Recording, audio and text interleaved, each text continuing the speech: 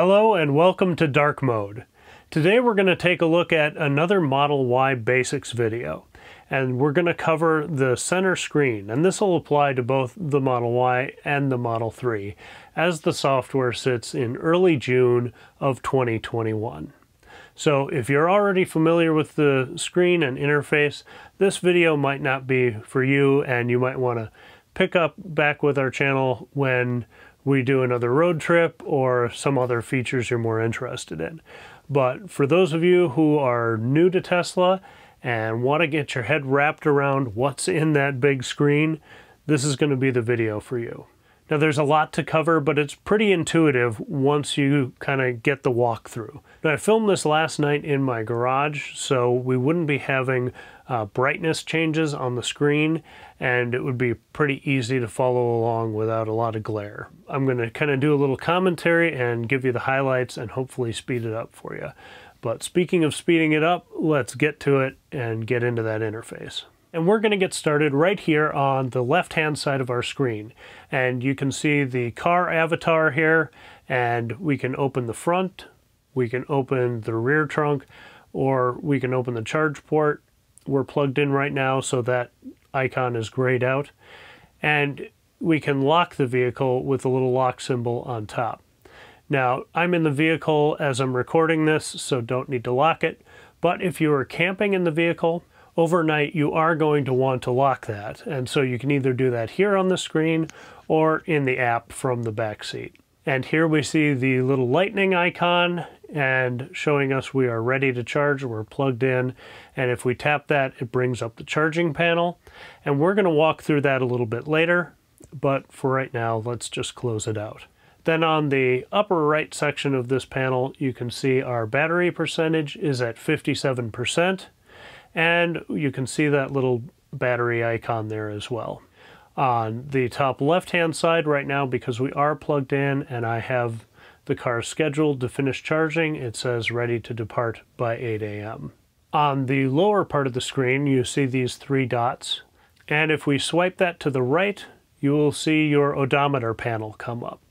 And that is going to show you on the top end your last trip.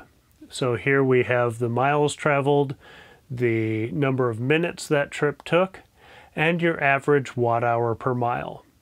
And some of those battery basics might be for another video, but right now I'm just going to call them out. And if you click on these dots, you can reset that. Scrolling down a little bit, you can see since your last charge. So I charged up this morning, and since then have done a few trips during the day. So you can see the distance traveled, your kilowatt hours used, and your average watt hour per mile.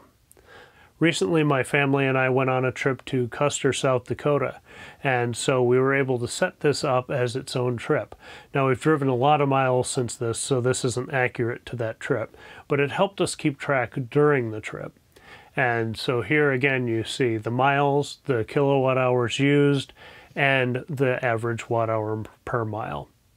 And you can reset the trip name or reset the trip in total, again, by clicking those three dots in the upper right.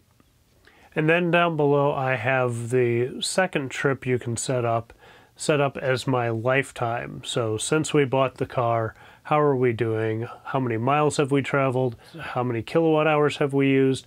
And what's our average watt hour per mile lifetime? You could also set this up as a trip B. So there are options if you like to do it a different way. And you do have your full odometer down below on the last panel as you're scrolling down here. So we'll close that panel, swipe it to the left, swipe to the left again, and you bring up another panel that shows your tire pressures. I'm not going to wait for this to load. I think you may have to have been driving for a little bit to get these pressures to show up, but we don't need to deal with it now. Just know that it's there. Now at this point, I am going to get out of the vehicle, unplug, and we'll take a look at some of the things that change when you are not plugged in and then when you put the vehicle in gear. So I got back in the vehicle, put my foot on the brake, and I have pin to drive set up, so it asked me for my pin, and then once that came up, I was able to see the driving options. And here on the upper left, you can see park, reverse, neutral, and drive as options. And those are controlled on the gear stalk behind the steering wheel. So I'll put it in drive here, and my seatbelt wasn't on, so I'll click that to get rid of that little screen. And you can see the car is not happy with us being in the closed garage. It is warning us not to drive pretty much anywhere. But you can see you can move that little avatar around as you're driving, but most of the time you're just going to leave it as it is. And you can see also on the top left, it's showing miles per hour. Again, we're not going anywhere in this video, so it's showing 0. And you can see the red warnings all around the car. We shouldn't go anywhere. The nice thing about that placement, and what you can't see in this video, is that miles per hour display is right to the right of your steering wheel as you're in the driving position. And so it's very convenient to just look over your right hand as your hands are at 10 and 2. Just look over and see your speed. I know there's a lot of concern about new owners. Am I going to be able to find that easily? Is it going to be obvious? And you do adapt to it very quickly. So all that stuff on the left side is handy, but really simple, again, once you know what's all there. Now let's take a look at the map area, and we'll start right up by our battery icon that we looked at before, and we can see that there's a little vehicle lock showing us that the car is currently unlocked. Then we see the current time, and you can set up how you like that displayed, and the temperature, again, which you can set to Fahrenheit or Celsius, depending on how you prefer it. Then we have the user profile, which I'll show you how to set that up in a couple minutes. And then we have a little circle that right now has a white center, but if you click that, the center of it turns red and turns Sentry mode on. And we'll get into that a little bit more later. I'm in my garage, and so no need to have Sentry mode on, and that's again another setting you can do. The next icon is the dash cam Sentry mode viewer, or a place where you can save a clip. If you get into an accident or something happens around you, you can click that button to save a clip. Now, there's another way to do that with the horn, and we'll show how to set that up a little bit later. So let's take a look at that dash cam viewer, and right now I'm in the garage, everything's dark, there's nothing to see outside. But if we tap on these little lines, it brings us previous clips that are on the USB drive. So let's take a look at a clip from when we were at the Badlands. Parked, Sentry mode was on, we were off walking the trails, and you can see the different camera angles there. We've got the front view, back view, right camera, left camera. And so we can toggle through the different views there, and then you'll see a red dot where the incident that triggered Sentry mode happened. And if we move up to that point, we can see on the front screen that a couple walked really close to the front of the car, didn't do anything, didn't damage it, didn't probably even touch it, but it was close enough for Sentry mode to record the event. And most Sentry mode clips are like that. It's just someone was nearby, woke the car up, and wanted to make sure nothing bad was happening. But I'd rather have that happen, and then when something bad happens, actually have the clip, then it'd be really hard to trigger. So pretty good safety feature that's really helped a lot of people who have keyed cars, damaged cars, backed into cars, get caught by the authorities. So it's one of the features that I absolutely love about Tesla. Then you can see right now we're on LTE connection and not much connection, but we'll switch to Wi-Fi a little bit later when we go into some of the other functions. That will be displayed in that same place. And then Bluetooth, and showing no one's in the passenger seat, so the passenger airbag is off. So now we've made it through a large part of the screen, and you can see all of it's pretty simple once you know what it is. Now let's take a look at some of the map settings. Here in the upper right corner of the map we have, it's a little hard to see, but we have our direction indicator showing that we are facing north currently, and that will change. You can either set it up to always point north, or to follow your vehicle. So again, that's a preference that you'll have to play with and see which display you prefer. You can also enlarge your map or shrink it depending on what you like with the plus and minus keys. Here you can, this little world icon will show you the satellite view. It's a little bright right now, but we'll switch it back over to the wireframe view that's maybe a little easier to follow. Then you can turn traffic indications on and off with that traffic light icon, and then search for chargers nearby. So right now this is bringing up all the superchargers that are in the Minneapolis-St. Paul area. All of them I could get to easily if I needed to with the remaining charge I have. And it shows how fast each of the chargers is and how many stalls are available at those places, as well as how far away they are. And if I want to pick one, I just click on it and it navigates me there, and would usually start preconditioning the battery if I'm nearby to get it nice and warm so I have a fast charge. If you need to get anywhere else or find a specific charger or a level 2 charger, you can either navigate with this navigate search tool or use a voice command. Now here we'll kind of scroll down and you can see some of the different places I've navigated to recently, all the way back to our trip to Custer and some of the superchargers between them. So really handy, and like I said, usually I'm doing this with a voice command. You can also set up your home or your work as a place. A lot of times if I'm in an unknown area and I know I just need the fastest route home, I'll navigate home even though, once we get to the main highways, I know where I'm going. It just simplifies getting out of the weeds in unfamiliar areas. So you have a few tabs down here. You have recents, favorites, if you want to set some places, family members' homes as favorites or something. If you click hungry, it'll show you dining options. I recorded this at 11 at night and it wants to go to Taco Bell. I can't imagine why, but that's pretty funny. And then lucky, you can click that and it usually will take you someplace nearby. That's kind of an interesting attraction. Here it takes us to the gum wall in Seattle, which is a little bit of a too big of an adventure for the middle of the night and living in Minnesota. But you can click that a few different times, see if there's some fun, unexpected trips you want to take just by feeling lucky. And then you can either cancel that navigation or click on the little directional arrow up in the top right-hand corner of the map to get you back to your location. Now before we move on, let's go back and take a look at the user profile. And let's set up a new one. We'll call it test. And you can set up the mirrors using the left scroll wheel on the steering wheel to get the mirrors right into the right place for you.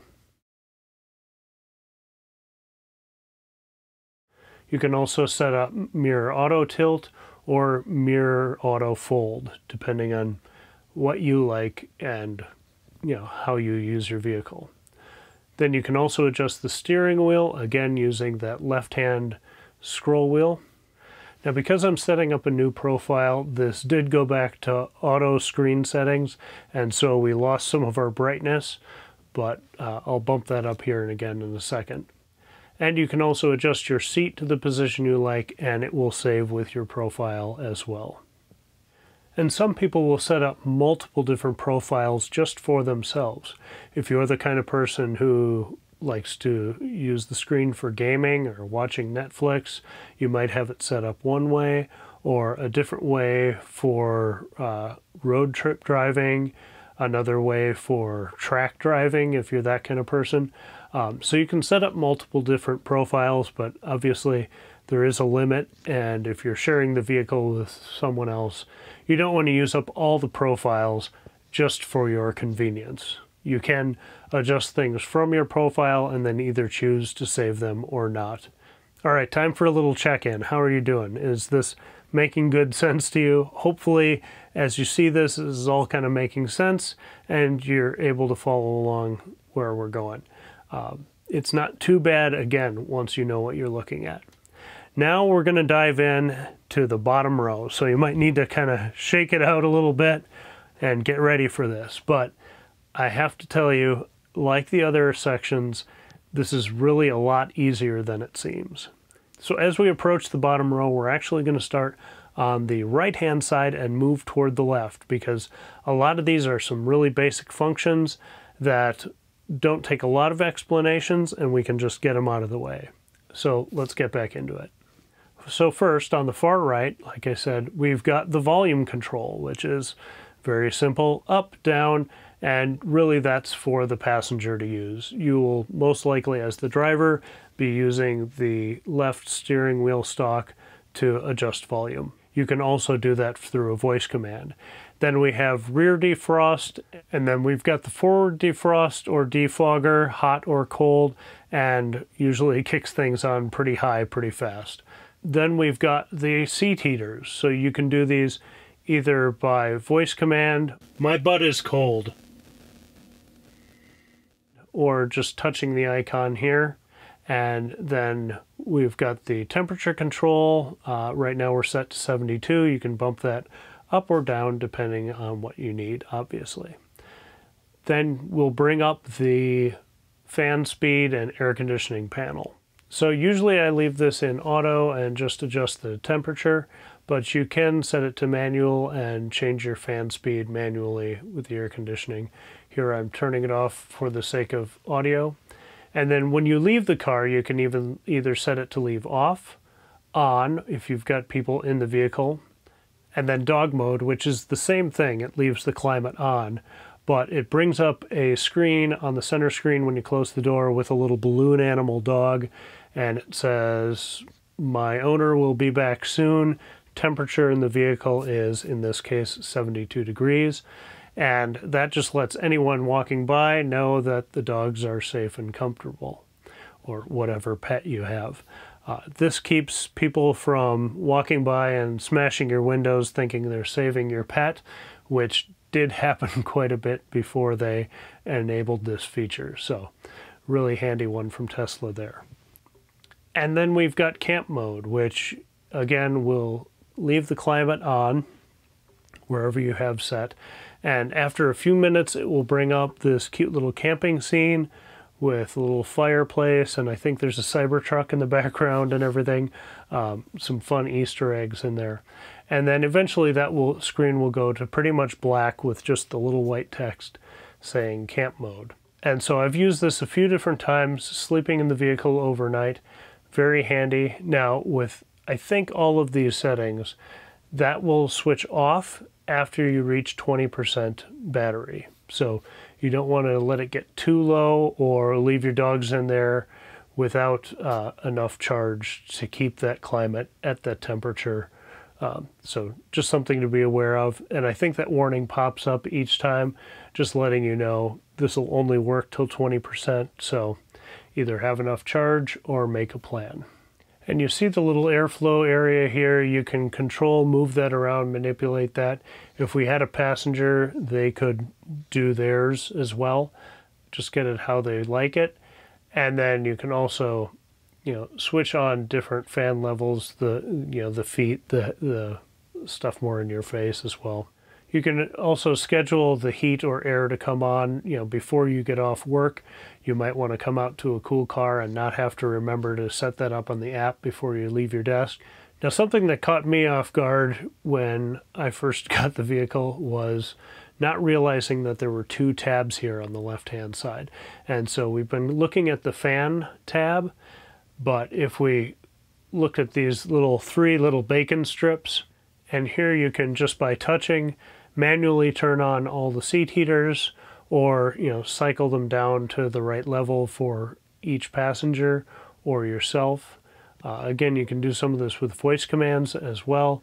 And our vehicle has the benefit of having the steering wheel heater, and so this would be, again, the screen where you turn that on if you're not using voice commands.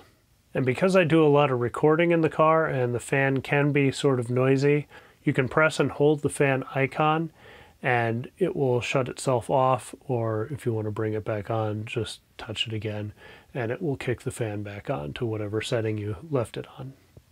I'm going to skip over this little caret icon and go all the way back to the left, and we'll start working our way back toward that. And this first icon on the left is the car icon, and that brings up all of your basics. It's closest to the driver, very easy to access. And other than the audio settings, this is the panel you're probably going to use most. And so here are the quick controls, which are just some quick basics. Then you can set lights, locks, display, driving, autopilot, navigation, safety and security, service, and software. And then at the bottom, we have the glove box icon. And that's just your quick glove box button. So a lot of people are concerned that there isn't a physical button to open the glove box, but it's a quick 2 taps with the car icon and then hitting glove box to pop that open, or like most other things, a voice command of open glove box and it'll pop open. So let's do a quick rundown of those quick controls. Here we can see you can set the exterior lights to auto, or some different setting you might prefer. You can turn on the exterior front fog lights, adjust the mirrors, the steering wheel, the window locks. Now these are for the back windows. My daughter likes to hit buttons and bring these down when we're cruising down the interstate, and it can be a little startling, and wouldn't want her to drop something out the window without me knowing it. So I want control of that. I keep those window locks on. And then you can adjust your display brightness as well. And here you can see, for the purpose of this video, I have it cranked all the way up so the image isn't too noisy in camera.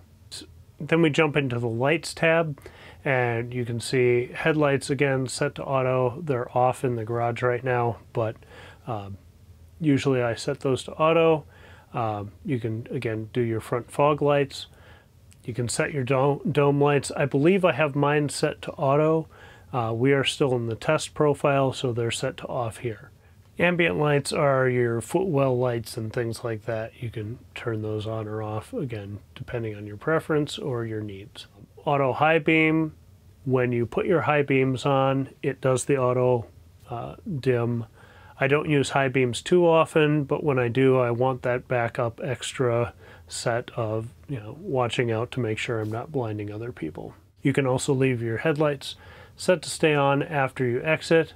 The steering wheel lights are just little arrow icons next to your thumb scroll wheels on the steering wheel, and I don't really see a use for them. I can feel with my fingers where they are, and once you've driven for a while, you know right where those thumb buttons are. So it's cute that they're there, but I don't see a use for them.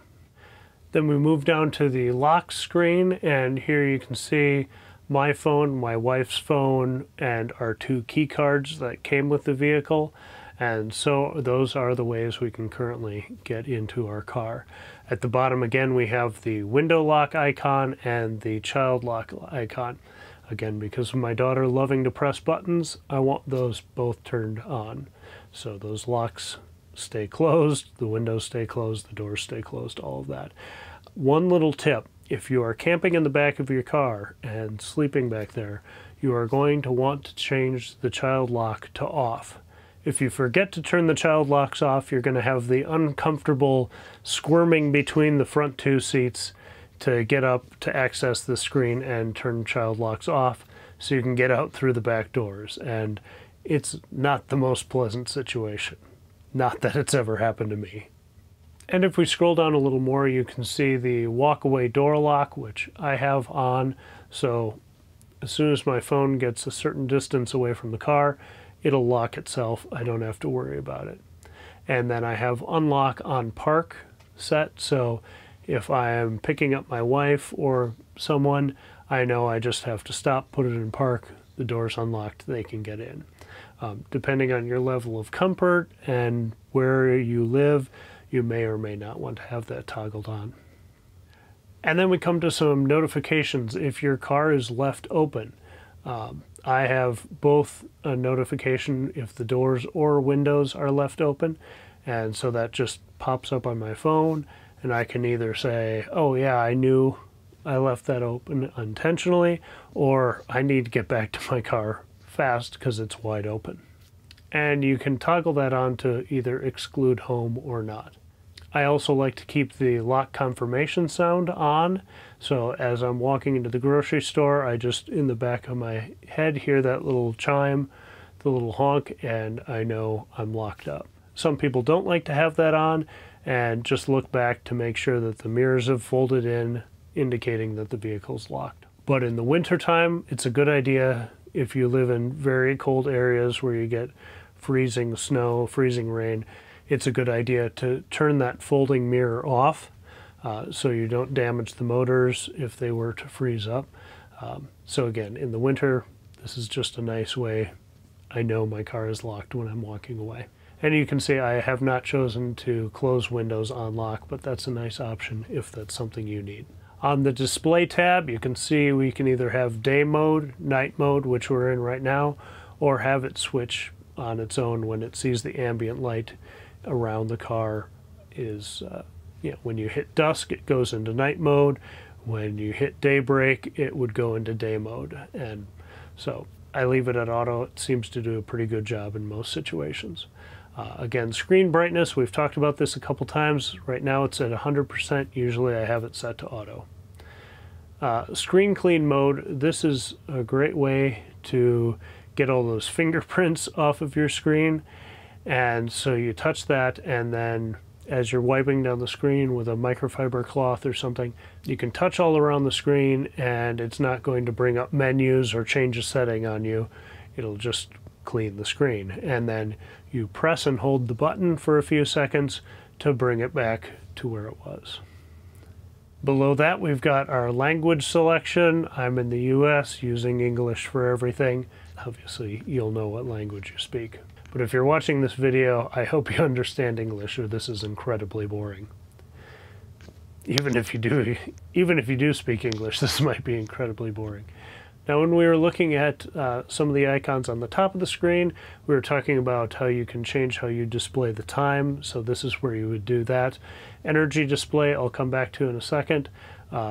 Distance, if you like to see kilometers or miles. Temperature, Celsius or Fahrenheit. Or tire pressure in bar or PSI. Like most of these things, these are settings you set up when you get the vehicle and then never really think about again. But I do want to come back to this energy display.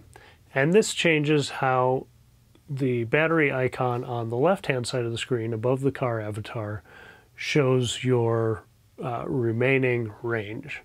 Generally, I have it set to energy, which shows a percentage of battery left. I believe when the vehicles are delivered, they are set to distance, and I encourage most people to switch it to energy and just see the percentage. Distance will show the miles, but it seems to show the miles of the battery as if you are getting the full EPA rating of the range. And so if you're in a non-ideal situation, going a non-ideal speed and non-ideal weather, elevation changes, your miles are not going to be real accurate. For instance, you might drive a couple miles up a mountain and you've gone 2 miles in reality, and it's taken, like 6 miles off of this distance. That would be some pretty good mountain climbing. Generally, it's not that bad. Or if you're on the interstate going 80 miles an hour into a headwind, you might see 2 miles come off for every mile you're traveling. And that can be pretty disconcerting. So I'll show you a different way to see what your real miles are here in a second. But for peace of mind, I would set this to percentage. Think of it like your cell phone, or if you're coming from a gas car, your gas gauge, 25% is a quarter tank. 75% is 3/4 of a tank. So it's much more natural to the way we think about capacity and batteries, and will eliminate a lot of stress. A lot of people first get their Teslas, and a month later they're concerned that when they charge to 100%, this mileage is not showing what the rated mileage for the vehicle is. And that might be a consistency thing with the way they've been driving, or some of their charging habits or things. And they get really worked up about it, like, what's happening to my battery? Generally, it's nothing and not worth worrying about. And if you set it to percentage and take decent care of your battery, again, that's for another video. But if you do those things, set it to percentage and you just don't worry. But as I said, I will show you in a little bit how to gauge a really accurate sense of how many miles you have remaining. So I know I went on a little tangent there, but trust me, this is an important thing that people do tend to worry about when they're new owners. In the driving tab, we can take a look at some of the really fun stuff, setting up the driving style and experience to how you prefer it. You can do chill acceleration. If you have a lead foot where you're always popping off the line and you want to dial that back and maybe not make your passengers seasick, chill mode will help you do that. Right now I have mine set to standard. The steering mode, comfort to me is a little too sloshy. It feels like the car is bigger and not really gripping the road, even though it is. I found that to be a little too soft for me. Standard's pretty good. That's how I drive most of the time. Sport's nice and grippy, and you feel pretty connected to the road. And so if we're doing mountain driving or some really fun stuff, I'll snap it into sport mode there. Stopping mode, I leave it on creep because I'm a creep. But I like the sense of when you're driving an internal combustion engine and you have that idling, you let your foot off the brake and the car will roll a little bit. And, I like that. It feels natural to me. A lot of people who drive electric don't, but it's my preference. Roll will, roll on an incline or decline when you take your foot off the brake. And hold will just stop. When you are at a stop, you lift your foot off the brake. It's not going to move until you touch the accelerator. Hold will actually give you the most out of one pedal driving. It'll take that regen as far as it possibly can and then blend in the brakes for that last tiny bit. So if you want to maximize your regen, use hold, but I'm not as comfortable driving that way. So in general, I keep it on creep. And then we've got a couple little off-road assist toggles here. So off-road assist, if you're on a trail or gravel or something like that, you might want to throw that on. And then slip start, if you're having issues you're stuck in snow or sand or mud or something, you can turn that on and that'll help get you out. And the autopilot tab, and here is the big headline news area. And so let's walk through this. Now, as you toggle any of these on, if they're a new feature that changes the safety of the vehicle, it's going to bring up a warning and tell you exactly what it does, what it doesn't do, and explains to you that you are in control. A lot of headlines are generated about people abusing autopilot or Tesla's not being safe enough, and this is kind of the area where the media tends to get confused. People who don't own a Tesla think that there are no warnings, and you get in these cars and people just don't know what to do. People should be reading these disclaimers and taking precautions. At this point, the vehicles are not self-driving. They are very good assistive features, but you are in control. And as you toggle each one of these, you say, yes, I am going to be in control. I understand what these disclaimers mean. So auto steer is basically lane keeping, adaptive cruise control, and some of the basics of autopilot. Navigate on autopilot will be where you can navigate to a location, and it will take you from, right now, from highway entrance ramp to the highway exit in most cases, and we'll do some of the interchanges for you, again with you monitoring it, making sure it's changing lanes safely, and you can set that up how you like it. We'll look at those in a second. So let's take a look at some of the options within Navigate on Autopilot that you can set up, again, to customize how you prefer it. Enable at the start of every trip. I have again, we're still kind of at the ends of COVID here, and we're not going consistent places. Most of my trips are around town. I'm not using Navigate on Autopilot that often that I want it, trying to come on for every trip. If I were back doing a 9-to-5 thing and going to the same places all the time and traveling on highways, I would probably have that changed.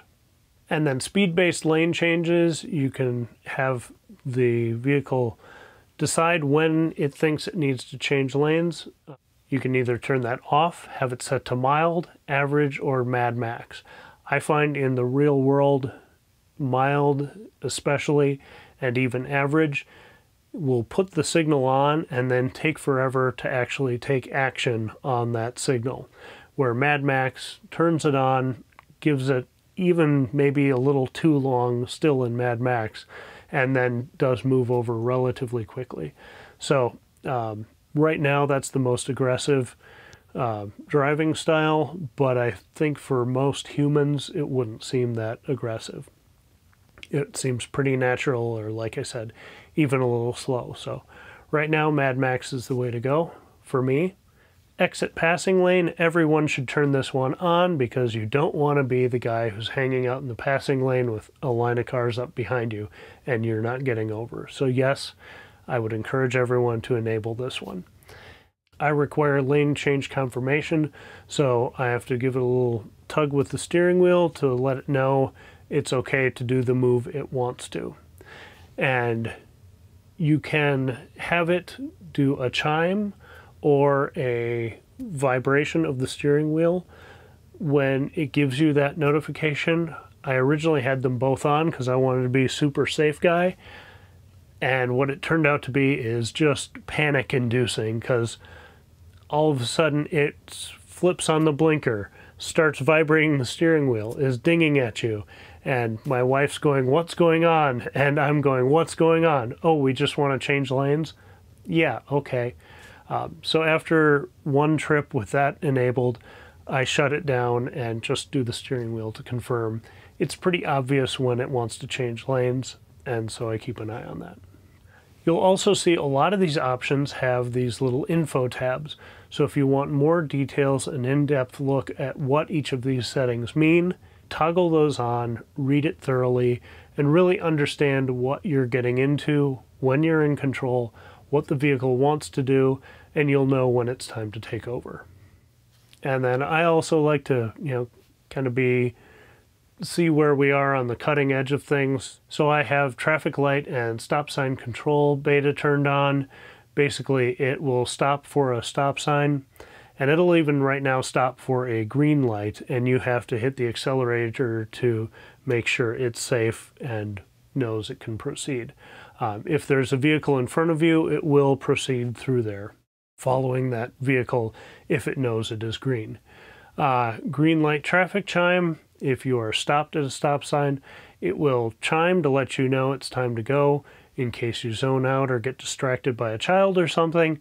I like to have that on just in case I miss it. I don't want to be the guy at the stoplight who's holding things back. Full self-driving visualization preview is, there's not much to it other than you see some garbage cans and traffic cones right now. I think we'll be seeing a lot more in the future with new updates, so we'll keep an eye on that space.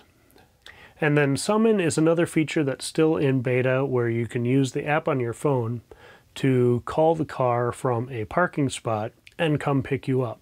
I did a whole video on where this technology is at this point.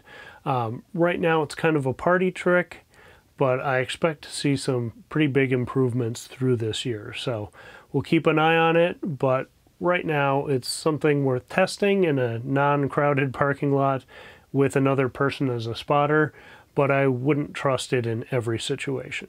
And that's again why some of these say beta. You are in control. And again, at the bottom we have Customize Summon, where you can kind of dig into here and set it up wherever you're comfortable, depending on the parking lots or situations around you, where you live, the places you frequent. You might want some of these distances to be longer or shorter.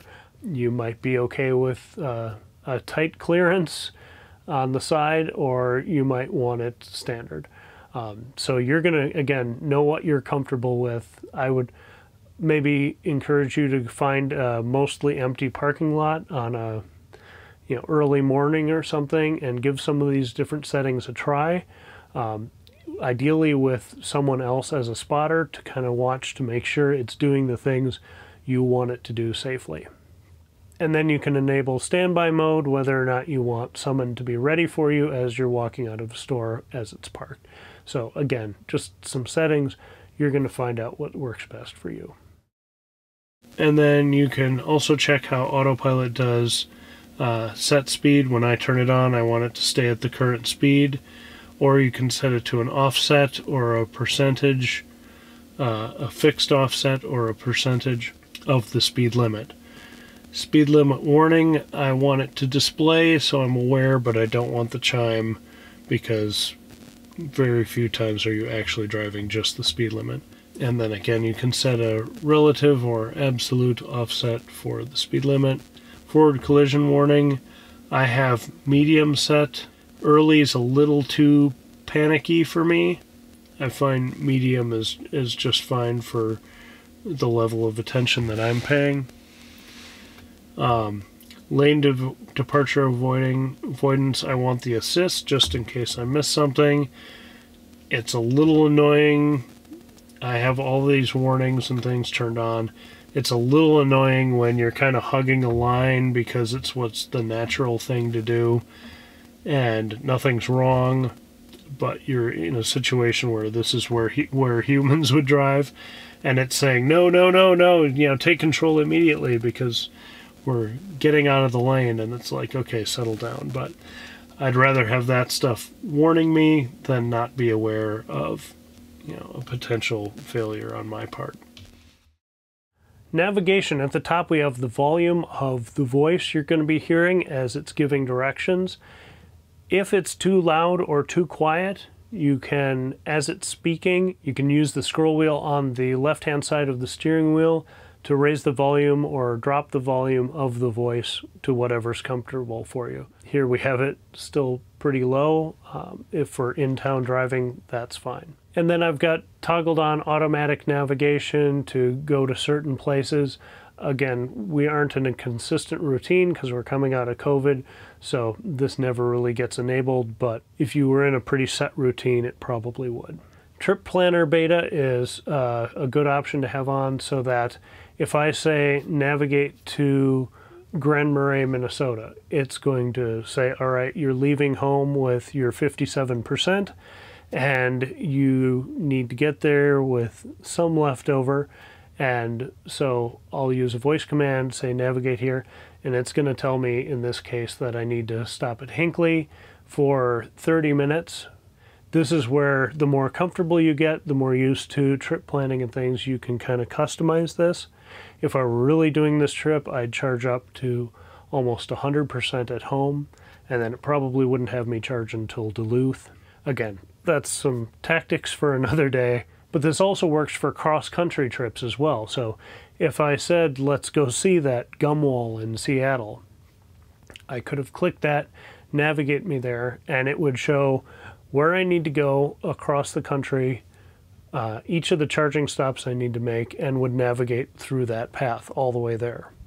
At this point, it doesn't do off-charging waypoints, only waypoints to make those charging stops, but we'll see again if the software advances through the next year. And enabling online routing just gives the routing a little bit better handle of what's going on currently instead of using old data to do your map. So if a road's closed and it's known about that on Google Maps, it's not going to route you through that closed pathway.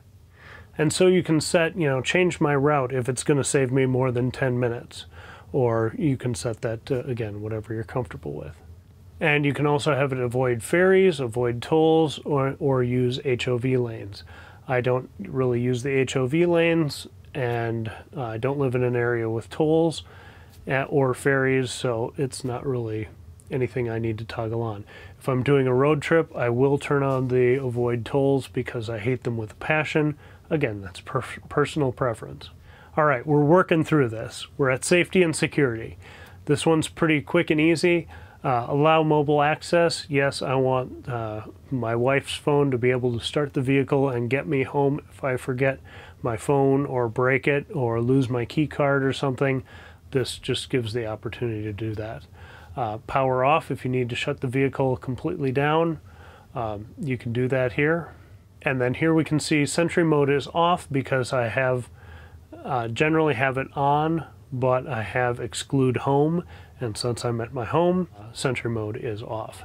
And when we were talking about the dash cam viewer and everything, I talked about how you don't necessarily always want to go into, touch that icon, especially if you're driving, to save a clip. If someone tries to run you off the road or you witness an accident or something but are still pulling over to the side, give it a few seconds and then just honk the horn, and the last 10 minutes will be recorded. And you want to give it a couple seconds so you don't cut off the incident that just happened. You want to make sure that that got logged before you honk the horn. Obviously, if you're in a dire situation and need to use the horn, don't wait, use it, but then maybe give it another few minutes and then honk again to try to get the action. And all of those Sentry mode clips on the new vehicles are stored on a USB drive that comes with the car in the glove box. So you can format that here or take it out. You can either view clips in the clip viewer that we looked at earlier, or bring them into a computer or give them to the authorities if you need to do that. Park assist chimes I leave on just because, again, I like a little warning. It gets a little annoying sometimes, but I'd rather be a little annoyed than hit something. Joe mode is supposed to lessen the volume of some of the chimes and alerts if you have sleeping kids in the car. I haven't found that it makes a big difference, but we keep it on just the same. Security alarm, yeah, I want the security alarm to go off if someone breaks into the vehicle. And then pin to drive, I have a daughter who likes to play in the car, climb around in the car. She's getting tall enough where she could hit the brake. And if my phone's in the car or I'm nearby and the phone or the car thinks my phone is in the car, I don't want her to be able to put it into drive. So she might be able to hit the brake, but she wouldn't know the pin to get into a gear and hurt herself or someone else. And you can also set up a glove box pin, and like we just talked about, your USB drive for Sentry mode is in the glove box, so if someone breaks into your car and knows where that is, they could open the glove box and pull that drive out, and you wouldn't have any record of them breaking in. You wouldn't have images of their face or license plate. And so if I were in some sketchy areas, I would turn on glove box pin just to make sure I was keeping that dash cam footage safe if something were to happen. Generally, though, it's not something I worry about. Cabin overheat protection is just a way that the car will keep track of how hot it is on a hot summer day. It's not going to let the cabin get to over, I think, 105 degrees Fahrenheit. So that just gives a little more longevity to your computer components so you don't have melting boards and things like that. I just leave that on. I don't see a reason why you wouldn't. And then down below we have data sharing, where you can toggle on different options of what information you want to share with Tesla and what level. And you can always go back and change these if you decide to do a different way of data sharing. So read through all that stuff, get a good understanding of what they're doing, turn things on or off as you're comfortable.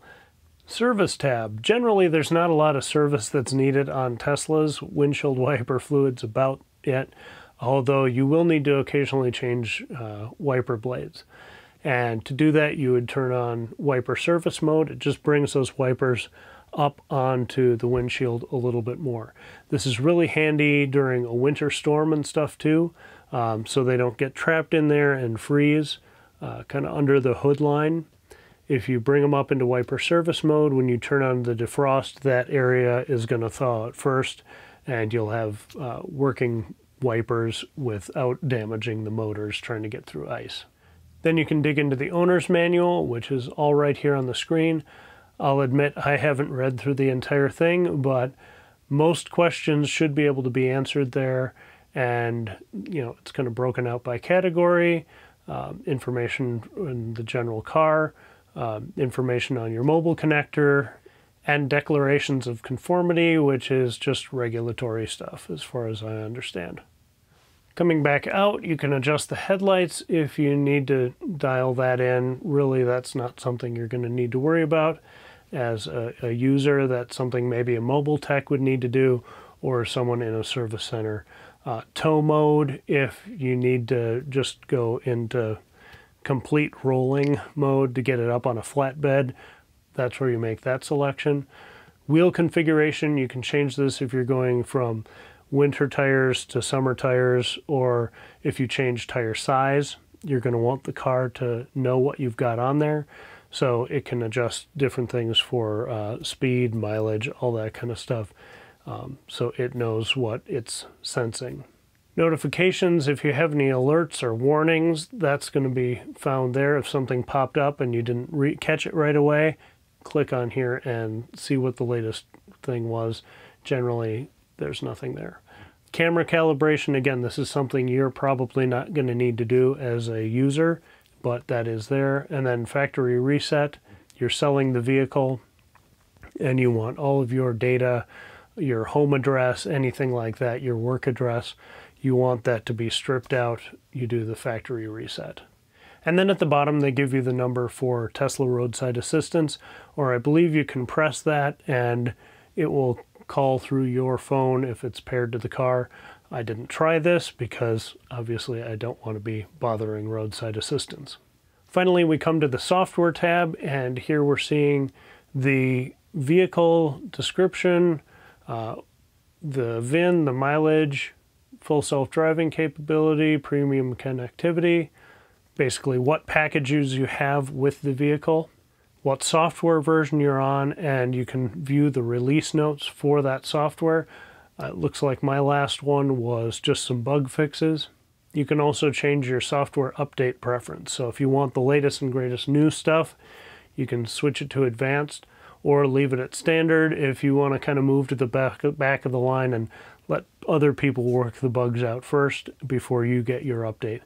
You can toggle this. I don't know that it does a ton, other than just makes you feel good if you want to be first that you've selected that. It seems to be a pretty random rollout when they do software updates, so who knows.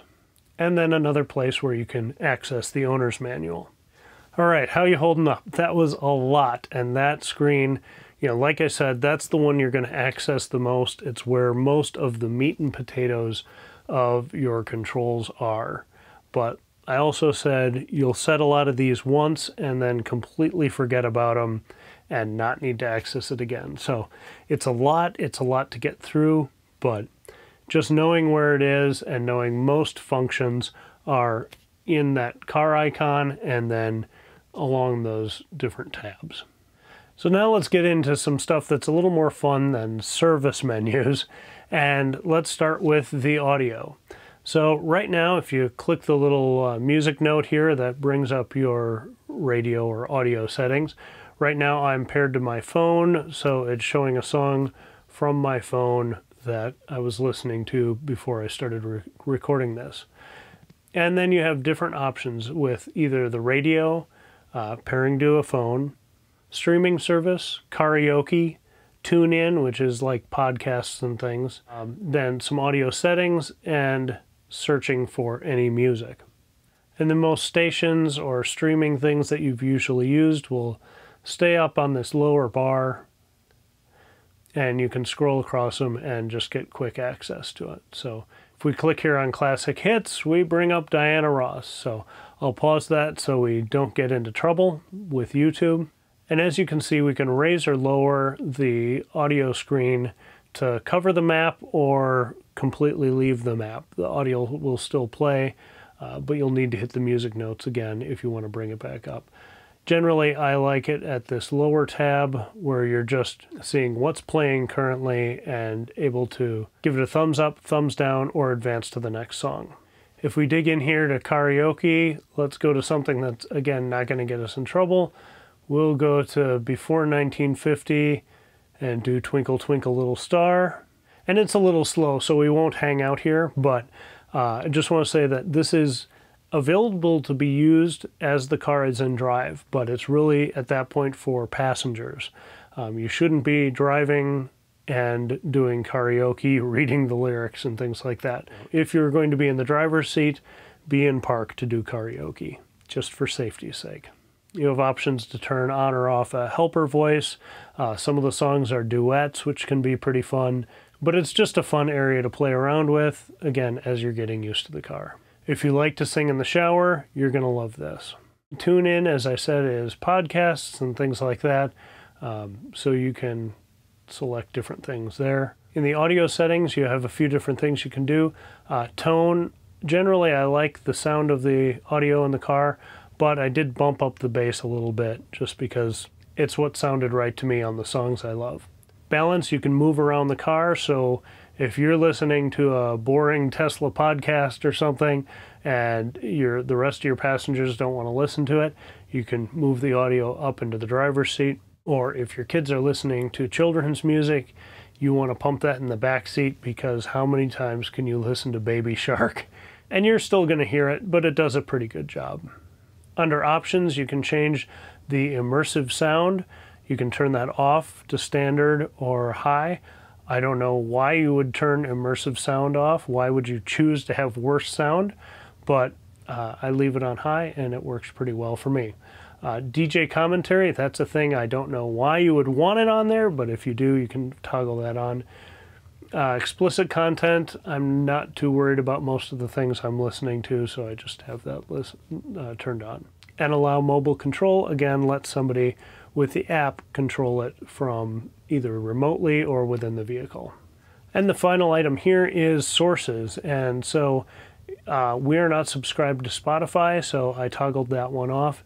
It just kind of cleans up that lower bar of options, so we're not seeing a bunch of things that we aren't going to be using. Rumor has it that more options will be popping into this screen in future software updates. And that takes us through audio. So let's take a look at this little circle icon, and that's just your rear view camera, and you can bring up the side cameras as well. Now, since I'm shooting this at night, I'll dub in some other footage here from a daytime drive, and you can get a sense of what those cameras see. And you can have these running the whole time you're driving, or usually they just come on when you're in reverse. But if something funky is happening behind you, someone's coming up behind you aggressively or seems drunk and you want to capture it or make sure you know how to get out of the way of it, maybe it's emergency vehicles or something, you can pop this on and kind of know how to react. Next icon is windshield wipers, and this is another one that gets a lot of buzz on Twitter and forums and things like that. Generally, I leave the auto wipers on and they do a pretty good job. It's a little dicey in really misty or really light rain where it might not be sensing that there's a need to wipe, but as a driver, you're getting a little concerned that it's not ever going to turn on. In that case, I would just bump the left-hand stalk behind the steering wheel and give it one wipe manually, and that's fine. If you feel like it's going to be that way consistently, then you can just manually set it to the lowest setting here. I did that in Custer, South Dakota when it was kind of misting all day, and that worked perfectly fine. But day-to-day, normal rainstorms, I leave it on auto and don't have issues. Again, this is something you can control with a voice command as well. And before I move on from these big items that are on the left-hand lower side, I want to talk a little bit about finding them. Because they are just on a touchscreen, hunting with your index finger can feel a little nebulous. And so usually I'll put my fingers behind the screen and then use my thumb to actually do the selections. And so because the screen stands off a little bit, you can kind of slide it along that under edge of the screen and use that as a good way to find your way around. I think there's a company that sells like a little braille strip that goes behind it with bumps at the different buttons, and they might even be individualized, I'm not sure, but if that's something you feel you need and it might make you safer, you can obviously look into that as well. And now we come to the icon that opens up another can of worms, but it is generally a pretty fun can of worms. The first that comes up on the left-hand side is your phone. I have it set to say ahoy hoy. The stock setting for the phone is, it says call underneath. If you press and hold, you get a little Easter egg where it says ahoy hoy. I think that's funny. I like it, so that's how I keep the phone icon. I also think it's hilarious that it's a super old-time phone. Next, you've got your calendar if you want to pair that and have different calendar events showing up. When you get in the car in the morning, it'll bring it up and show what things you have going on that day. It's fairly handy. Camera is just another way to access the backup camera and side repeaters like we've seen before. And then we get into one of my favorite parts of the car, the energy graph. And this is what I was telling you about when we were talking about whether to set your indicator to percentage or to miles. So let's take a look at this. Here you can see we can set it to be either the last 30 miles, the last 15 miles, or last 5 miles. Now generally I keep it on last 30 because I want the broadest average I can to hopefully have the most accuracy. And this will tell you what your average watt hour per mile has been on the left over that distance, and with the way you've been driving, what your projected range in miles is. And so here on the right-hand side, we can say, with the way I've been driving for the last 30 miles, and with 56% left, we would have 139 miles of driving range. And so getting used to this graph and understanding it is your best way of really gauging how many real-world miles you have. If you are on a trip and you are going down the interstate at a consistent rate, you are going to be able to look back at, 30 miles into your trip, you are going to be able to say, wow, the weather's perfect today, and I'm going to get a ton of range. Or you might be driving 84 miles an hour into a headwind with the air conditioning on and a car loaded up for a road trip, and be able to look at that last 30 miles and go, oh, what we're really going to get is quite a bit less than we would have in that other situation. So being able to look at this graph and getting a clear picture of where you've been and how that's affecting your range can let you know if you need to slow down a little bit, if you need to turn the AC down a little bit or the heat down, depending on what your utilization is, or if you're hitting smooth sailing and you can really nail it the rest of the way. Obviously, driving safely is important, so I'm not encouraging that you go too fast. But once you get used to this, you can also use it in another way. Whereas if you're going over some mountains or something, and you've been climbing and climbing and climbing, and you know you're about to the summit, you might only have a handful of miles left and need to go, you might only have, say 5 or 10 miles left on this graph. But the second you hit this crest that you can see, you are going to start going downhill pretty aggressively. And so you can push it a little bit, knowing that once I hit that downhill, this whole graph is going to invert, and you're going to be getting lots of regeneration into the battery once you get over that hillside. So I would encourage you to kind of keep this up in smaller trips and get a sense of how you can use it. And this is the way to get the most accurate estimation of what your real world miles really are. So that's all in the consumption tab. Then if I put a trip in here, like the trip we talked about earlier to Grand Marais, where I've got the car actively navigating somewhere, we can click on the trip tab and it will show us a line saying, we're going to leave here with 56% and get to our next stop, in this case it would be Hinckley, with 16%. And so it's starting us off in the green and getting into yellow as we get toward Hinckley. And as you drive, if you're driving more aggressively or using more energy, your little dot there is going to start tracing a line that goes below the estimated line. If you're using less energy and driving more efficiently, let's say you're stuck in traffic or stuck behind a semi for a while, and you're not using nearly as much energy, your line that you're tracing is going to go above that estimated line. Now the Model Y is pretty good, and so in most cases for us, the line just follows right along the estimation line. But this is a good place to check if you're doing what the car thinks, or if you need to slow down, or if you can speed up to get to your destination safely. And obviously you don't want to plan to get anywhere with 0%. I have been there, and it's doable. There is a buffer under 0 in most cases, but I wouldn't rely on it. And I can tell you from a couple very real experiences that once you start getting below 0, you are sweating bullets. It's not something you want to plan to do. So especially on road trips, use that energy graph, use this trip line to kind of see how you're doing and make sure you're going to arrive in good shape. The next icon here is the charging tab, and that'll come up automatically when you plug into a supercharger or something, but if you want to bring it up manually, this is how you do that. You can see up on the top right, open charge port. You can open it there. You can also press on the charge port or open it with the app.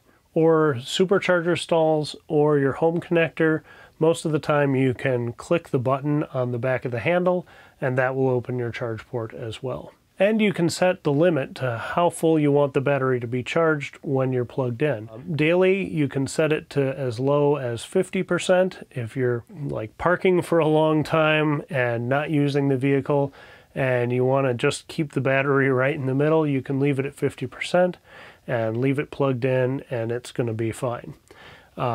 If you're doing daily driving, usually we'll plug it in and have it set to 80%, so every morning when we wake up, we've got 80% battery. If I'm going to a road trip, I'll bump that up to 90 or 100 if we really need to max out our range. A general rule of thumb is you don't want to charge to 80 or 90% every day, and you don't want to charge it to 90% or 100% especially, and just leave it sitting at that really high state of charge for a long time. So in most cases on a road trip situation, I would charge to 100% and have that charging end right before we take off. And so the battery has just gotten to that point, all the cells are balanced and everything's good, and then I unplug and 10 minutes later we're on the road burning off some of that juice. Just for a long-term health of the battery, you don't want to be sitting at 100 for too long. Down below with home charging, you can change the charge current. I've got scheduled departure set up so that the car is ready to go. I know the charging is going to charge overnight in the off-peak hours and be ready for me at 8 a.m. Now you can set it to precondition, but since I've been working from home for quite a while, there's no reason to precondition. I want it to be ready for me in the morning, but I don't want to waste the energy to precondition if I'm not going to leave the house until 9 or 10 in the morning. But my off-peak charging time stops at 8 a.m., so I don't want it charging at a more expensive rate. And you can set that up here, but knowing what the rate differences are from your utility will be helpful here. And you can set this to be all week or just weekdays. And you can see my last charge was up in Baxter, Minnesota, $14 for supercharging that day. That's just kind of handy to have your last supercharging info up there. Not something I reference a lot, but it's nice to have there. Next little icon down here is the internet, and you all understand what the internet is. You're on it right now.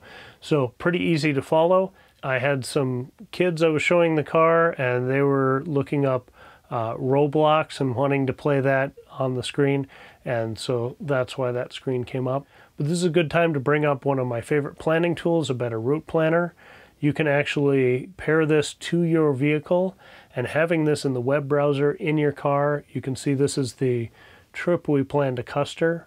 But you can have a Better Route Planner actually following your car's state of charge and location, and will make their predictions very accurate. So this is a cool thing to pair with your car if you're comfortable doing that. It's a really safe and secure way that they do that. They're not actually logging into your account. They get a token from Tesla that just gives them some very basic information. So pretty secure, pretty useful. If you're doing a lot of road tripping, this is a nice thing to have up on the web in your car. We're about to do a huge road trip around Montana, Wyoming, Colorado, and come back to Minnesota, and I will probably have this set up for that trip.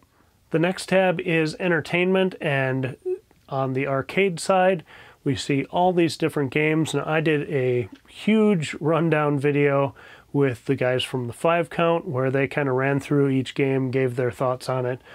We didn't hit quite all of them, but you'll get a pretty good sense of what the games are in that video, if that's something you're interested in. Some can be played with the steering wheel, some are played just on the screen, and some you can use an Xbox controller to control the characters. So some pretty fun options here. Again, something to explore in your free time, just knowing this is where it is. Then under the theater tab, we've got Netflix, Hulu, YouTube, Twitch, and Tesla tutorials. So if you want a little lighter depth tutorials from Tesla, they aren't as thorough as what you're seeing here. But if you want just some basic information, they have some of those things in those Tesla tutorials. I find a lot of cases if I want a deep dive, YouTube is a better option than these tutorials, but it's good that they're there. And speaking of YouTube, you can bring up some of your favorite YouTubers. Even if they're a little blown out in this camera shot, you can watch YouTube videos or Netflix or any of the other streaming things right in your vehicle. And when you're charging or waiting for someone to come out of a grocery store or appointment or something, this stuff is really fantastic to have. And then we're going to take a quick look at the toy box. And I'm actually going to fade out here and let me from last night walk you through that, because there are some audio things in here that I want you to be able to hear. Toy box is similar to entertainment, but obviously it's more toys. So we have the emissions testing mode, where you can entertain kids for hours, or adults too. And you can have that turn on your turn signal or on demand when you press the scroll wheel. I'd caution against turning it on for the turn signal. It's funny, but I accidentally hit the turn signal while in a drive-thru and started farting at the person giving us our food. It was a little awkward. Boombox, you can play either current media or change the horse sound.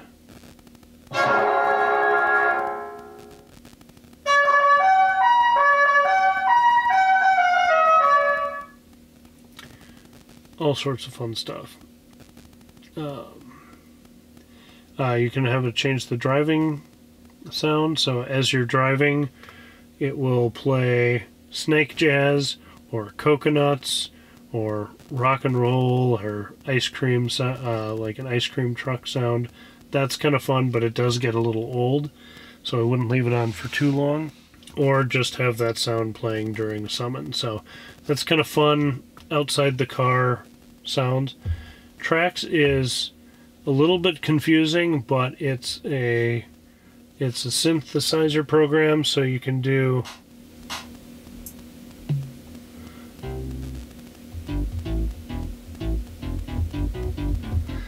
you can make loops, you can make beats, you can do all sorts of fun stuff. I haven't had a ton of time to play with it, but you can get pretty in depth with it. Romance mode turns off this into a fireplace, which looks really super cool. And it turns on the heat on one side and the cool on the other side, so the windows fog up. And if you tap the screen, I think you get some romantic music. But you can play your Al Green or whatever you want to play while you have romance mode on. I think that fire looks super sweet, and I wish you could leave it on like while you're driving, because it's super relaxing. But I'm guessing it wouldn't be too safe to leave that on all the time. Sketchpad is just a little sketchpad. You can change colors. You can make some things that are relatively elaborate, but it's you know, just kind of a little bit of a time waster, fun thing. Mars, you can turn that on, and then your map and your vehicle turns into a little rover, and you're on the surface of Mars, so that's fun. Rainbow Road plays the Saturday Night Live Don't Fear the Reaper bit with Christopher Walken. I'm gonna need more cowbell, and puts you on a rainbow road as you're driving. Santa mode does pretty much the same thing, only your vehicle turns into a Santa Tesla sleigh with reindeer, and then as you're driving, all the other vehicles around you show up as other reindeer. So pretty fun during the holidays. Your turn signal turns into jingle bells, which can get a little annoying, but kind of fun in December if you're into that kind of thing. And coming out of the toy box, that's where we're going to leave it. We made it through all the entire screen, and now I'm sure we're about due for a software upgrade that's going to change all this. But hopefully it got you comfortable with the different kind of icons that Tesla uses, where they place them and why, and makes it a little easier as you get used to your vehicle to understand where to find some of those basic things. Like I said before, most of the time you're setting a lot of these things and then never using them again or never changing the settings. I hope this video has been helpful. If it has, please feel free to like, share, subscribe, all that stuff. If it hasn't, why did you sit through this whole thing? But I appreciate that you did. Have a great day. I'll catch you in the next one with some more excitement as we do some road trips and explore some other things in the EV world. So thank you. Again, have a great day, and I'll catch you in the next one.